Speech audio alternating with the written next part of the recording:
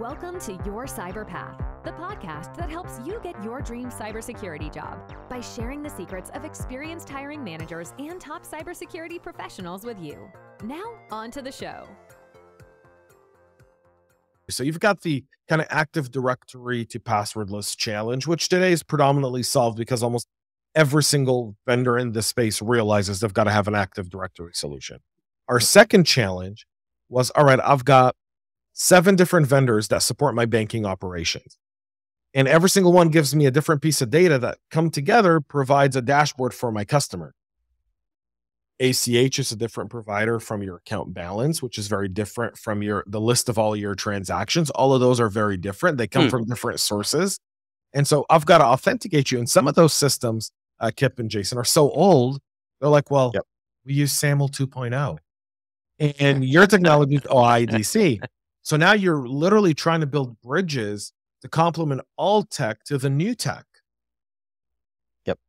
Yeah, you basically have to create all the middleware to be able to do the translations.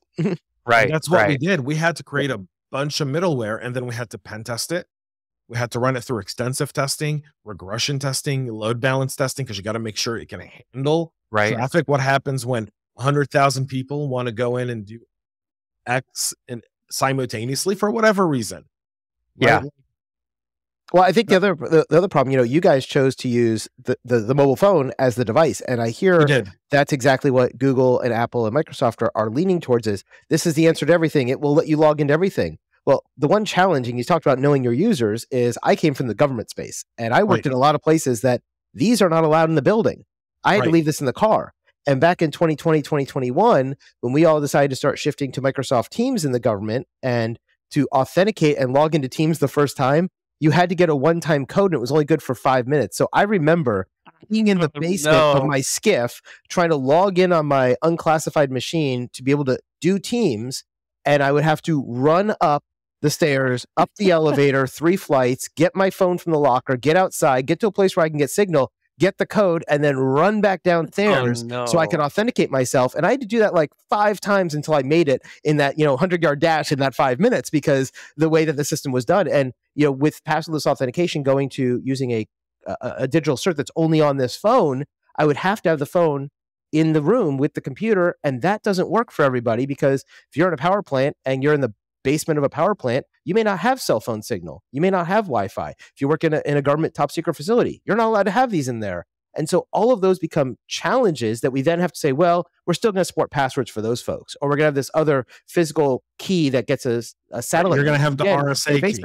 But that doesn't even work. In some places, it won't work if you're in a basement, right? Because it's not getting the signal with the GPS satellite to make sure it's on time and all those things. So these are all implementations that, you're right. For your users, 90% of our users are mobile. Great. If you're only going to support mobile users, well, you just told the other 10%, we don't want your business, right? Or you're going to find a way, right? What we did, just to be very clear, what we ended up doing was we launched with the mobile app solution only. Within 2 weeks after we launched, we had the web app ready to go. And our web app was very simple.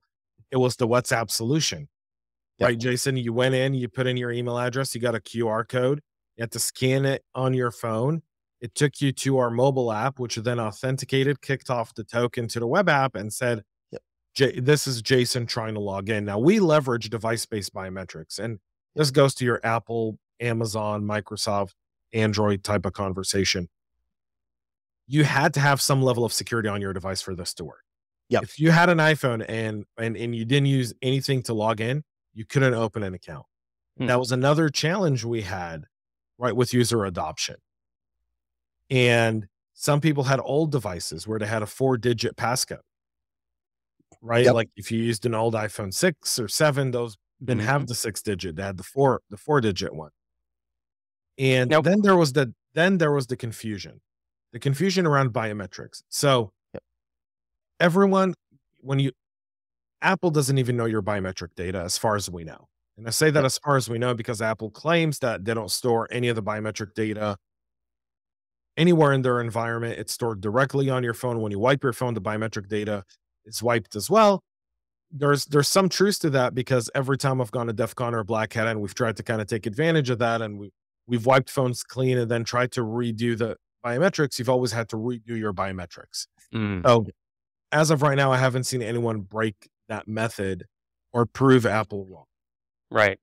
So when you're leveraging those biometrics, there's an education with the average consumer or average employee, by the way. You go, well, I don't want to give you my fingerprint. I don't want to give you my facial ID. And you're like, you're not. We're just leveraging that tech in your phone. Yep. It's hard to know that you are. It's hard to know the difference. People don't know the difference. It's hard to know.